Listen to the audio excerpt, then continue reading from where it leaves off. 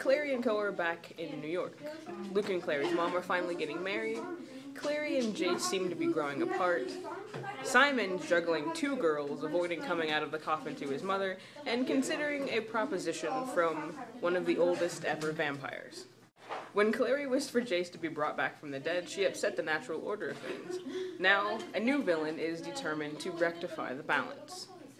For more adolescent angst, mind control, and monster battles, check out City of Fallen Angels, the fourth book in the Mortal Instruments series by Cassandra Clare.